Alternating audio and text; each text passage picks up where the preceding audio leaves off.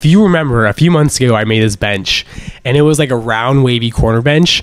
And I've been getting so many comments that have been saying I should make a cushion for it. I've never done that before. So today I'm going to try and learn how to make a cushion. So I got my car, went to the store, I picked out some foam. I got like, I don't know what kind of foam I got, but it seemed like it would work. And then I came home and I cut it out. I drew out the lines, matched up the bench. And then I got this hot knife and I was like, this should work really well cutting the foam. And it really smoked a lot and it did not smell very good, and I do not recommend using that. But after that, I got the fabric out and I actually ordered the wrong fabric, so I had to wait till the new fabric came in. But so before I show you the end result, thank you so much for commenting that, like inspiring me to do it, because I wasn't actually going to make a cushion until I saw all those comments and I was like, you know what, I think it would look really cool with a cushion and it'd also make it more comfy. And so here's how it turned out.